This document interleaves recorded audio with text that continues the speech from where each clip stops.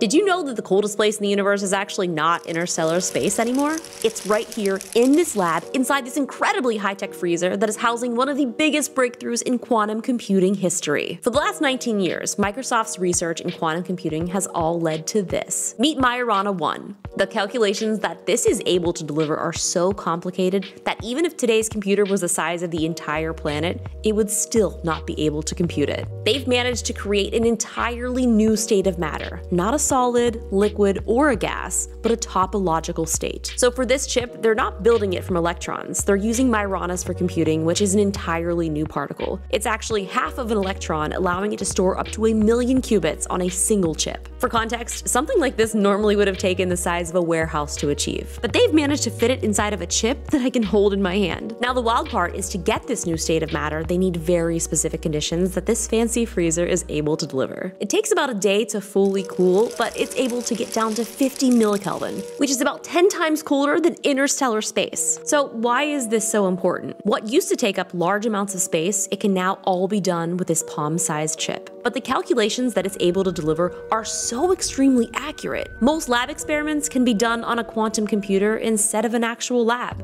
With AI, it'll be able to augment the AI capabilities to find even more discoveries. I cannot wait to see what they do with this.